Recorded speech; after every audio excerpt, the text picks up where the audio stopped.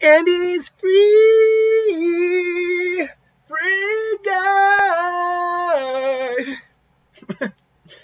I am actually surprised that's not in the movie. A Mariah Carey song is one of like the big songs in the movie. But I'm like, yeah, now that I think about it, it's like, yeah, Free Guy, like Free Fallin', that could have been it, or Free Bird. Seriously, do you know how many songs actually have free in there in the name that you could have used? I mean, there's nothing wrong with the soundtrack of these. Free Guy is a real, like, everything you've been hearing about it, been getting great reviews. Actually, let me actually get the Rotten Tomatoes up right now so I know what I'm referencing. Everything you've been overall hearing about Free Guy is pretty spot on the money. Yeah, Free Guy holds a solid 80% on Rotten Tomatoes. Like, obviously, very few films always ever hold a 100% Rotten Tomatoes score from the critics. And frankly, let's be clear, that's just the critics. Don't use that as the tried and true base of what to judge your opinion on. Use it as at least a starting point. But then just judge your own opinion, because this audience is like 94% of them love it, and that's verified for Rotten Tomatoes. But yeah, everything you're hearing about, like the main like review I can hear is like, combining a clever concept, sweet, self-aware humor, and charming cast. That is verbatim. Like, look, this story is exactly what you see in the trailer. A guy, Ryan Reynolds, he's an AI. Well, he's an NPC in a game, but due to a certain plot point, he actually is evolved and actually has become sentient and aware of who he is in his world. And there's this threat that poses this world due to things happening with the other main characters in the story that's causing, havoc and possibly causing the end of their world, and they got to stop it. And look, the movie is full of heart. It's full of charm. It's got some fun action to it. The scene where the two, I don't actually know what they're supposed to, I think they're supposed to be like moderators. They dress like cops, but one's dressed as a cop, one's dressed as a bunny, because the alpha predator rabbit, yeah. Chasing Guy in this, this skyscraper, and basically, I'm going God mode on this guy, and as you see the wackiness. By the way, I'm not spoiling anything that's not in the trailer. You do see a bit of this in the trailer. Like, there's a lot of creativity in this. Definitely. Like, visually, it looks very nice. Particularly the end looked beautiful. There's the humor in this. It is spot on. There's, like, two jokes that were a bit on the topical side. I'll admit, and I didn't get quite as big a laugh out of them, neither did my girlfriend, as maybe I should have. Like, there's a joke about gun violence compared to his world compared to ours. I'm like, I knew exactly where that joke was going, and I was like, okay. But then it goes right back into something else. That's very funny. Ryan Reynolds is one of those guys who just naturally is likable. Like, I'm sure there's people who don't like Ryan Reynolds. I'm sure there is. But in terms of, like, having natural charisma, charm, sense of timing, humor, but can also, like, actually do legitimate acting. Because Ryan Reynolds can do some legitimate acting. Like, he is actually really good actor. I mean, not to say, like, Deadpool isn't, like, good acting for what he has to do. But I'm talking about, like, legit drama and things along those lines. He can do that really well. And, like, there's scenes involving, like, the whole, it's almost existential about what he's dealing with, about the concept of, him not being real. And what I actually kind of find interesting, and I thought would have bothered me, but didn't, is the fact that as an audience, from the trailer, we know exactly what's going on. That Guy isn't a player, he's an NPC with AI, artificial intelligence to him, has evolved. But, like, the people interacting with these players don't realize that until much later on. And it's actually very interesting. You'd think that would get old. And I'm sure for some people, because remember, 20% of the critics didn't like it. For 6% of the people who saw it, verified Rotten Tomatoes, didn't like it.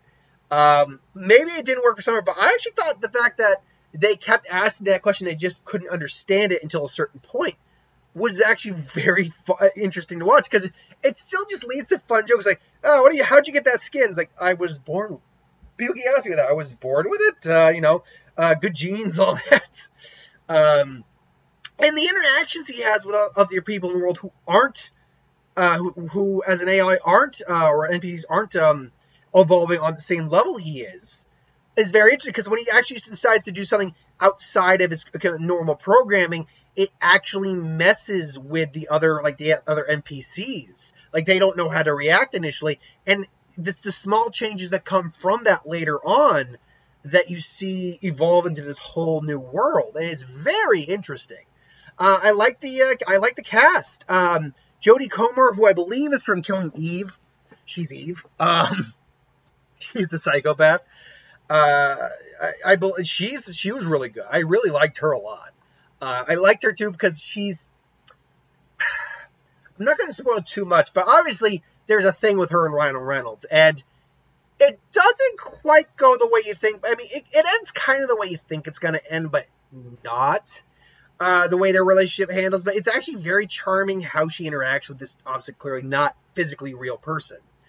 Joe Keery is her friend and someone who helped her helped her out back in the day. Lee Rail Hauer is his best friend, Buddy. Buddy's awesome. Like, Buddy's actually just a really good character. And like, there's no romantic chemistry with him and Ryan Reynolds. Like, Ryan Reynolds clearly has interest in this woman, but you get the impression that besides being best friends, when you deal with Dude, who you do see in the trailer, it's that giant buff version of Ryan Reynolds sent in to like take him out. He's in the trailer, so yeah. It's like he's just feeling him up. Like, is there like something that we're not made aware of here about this character? But it's actually played up for a lot of laughs, and the character of Dude is a lot of fun. Catchphrase. It's like, yeah, I haven't programmed everything, but I guess catchphrase could be a catchphrase. Taika Waititi, man. I mean, he was in Suicide Squad. He's in this. Actually, does he have anything else coming up this year? That's a good question. I know he's got Thor: Love and Thunder coming out next year. Taika. How do I spell his name here? Oh, yeah. Okay. Oh, there's an I. That's why I'm screwing it up. Taika. There we go. Taika Waititi. Who I'm a big Taika Waititi fan, actor and directing wise. But Taika Waititi, does he have anything else coming up this year? That's what I'm curious about, first off. Because if he does, I might be saying this might be the year of Taika. Let's see here. So 2021. Well, he's got What We Do in the Shadows Season 3 coming out. So he's got all of that. Oh, wait. Oh, sorry. That's writer. I'm sorry. That's writer. I'm looking for actor. Well, I mean, technically speaking, that's also something he's involved in for this year. He's also involved in Wellington Paranormal. Reservation Dogs, it's coming out. He's doing Thor: Love and Thunder next year. He's got Untitled Star Wars Project 2025. In terms of actor, he's in Thor: Love and Thunder as Korg. He's just in Free Guy. He was also in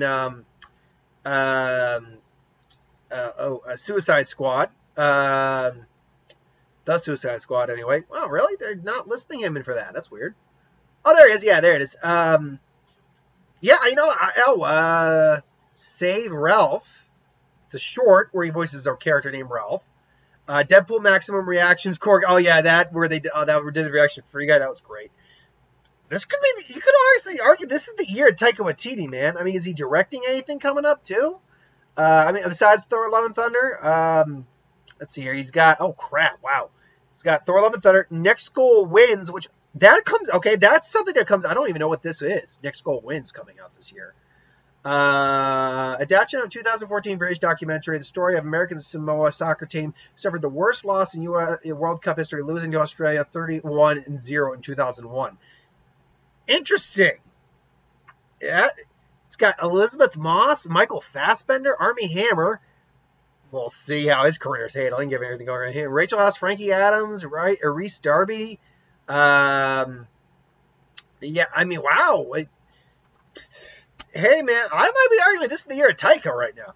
But he plays basically the villain of the movie. And no, without giving too much away, he is very much, he plays a really good dick. He plays a really good, you do not want this guy to win. But don't get me wrong, he's very likable, and he's like he's a very charming asshole just in the way he kind of, presents himself. But he's still very much an asshole. And yeah, it's one of those things where you're not rooting for him, but you are having fun watching him, and you do want to, fail because of just what he's doing, just how much he doesn't give to worth the piss. I'm like, sure, two squirts of piss or something like that. Whatever the phrase is. He doesn't give a shit. So yeah, I mean, the story, it's a fun story. It's fun, honestly, it's just charming. It's fun. It's got some fun action. It's got a lot. It's actually got some really deep, like really heartfelt moments or heartwarming moments too. Some really thought-provoking questions too about, you know, my girlfriend brought up, there's a scene where he's talking. You really see this in the trailer. But this isn't any real spoiler. It's after he's been told he's basically not real. He's talking with Buddy, and he's having this conversation. It's like, what would you do if you're not real? But he's just like, doesn't matter. He's like, what? Look, I'm here with my friend right now, helping him through a crisis that he's dealing with right now. If that's not real, I don't know what is.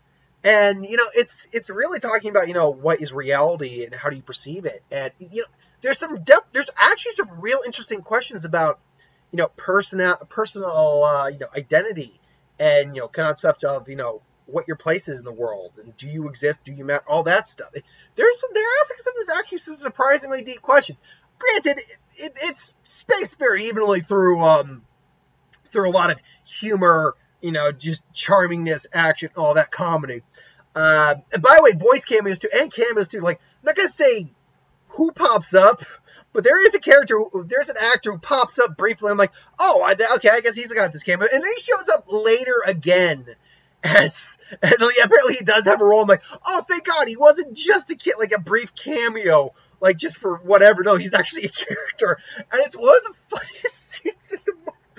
Because you're seeing this character, and you're seeing the person who's playing this character, and you know, like this character, I'm not going to say the actor, but this actor who's like all cool, the way he's presenting himself in the movie, and you see who he is in the real world. He's just kind of this loser kid, you know what I mean? His mom's house. So there's that, and then like there's voice cameos. I'm not going to say where, but listen for it. Hugh Jackman's in the movie. You don't see him, but he's got a voice cameo. You'll hear it when you notice it. Because I'm listening, he was like, is that Hugh Jackman?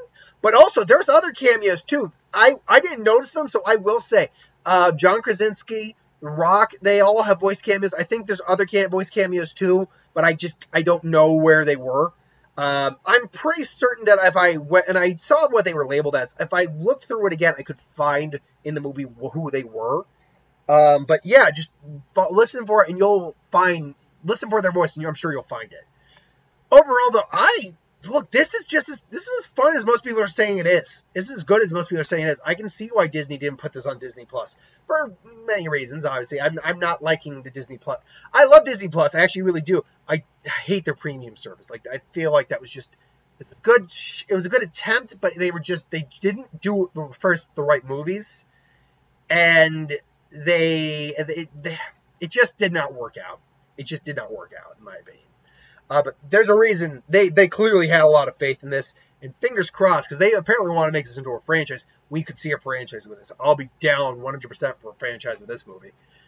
But, because then you get free gal, free couple, free dude, you know, free people, free guy too, the free-inning, free bird, free Tibet, who knows. You want to get topical. Anyway. That, though, is my review for Free Guy. I loved it. I highly recommend it to anyone who wants to go out and watch it. I do recommend it, absolutely. So, thanks for watching. Hope you enjoyed. Like, comment, share, and subscribe. As always, if you want us to review something, put in the comments below. Let us know. We'll do a review of it at some point. Ideas for Woodwind Star, Superman Magic, what if anything to do with the channel. Put that in the comments below as well. I'll get to that at some point. Hit that bell if you want to be notified. And I'll catch you folks later. I'm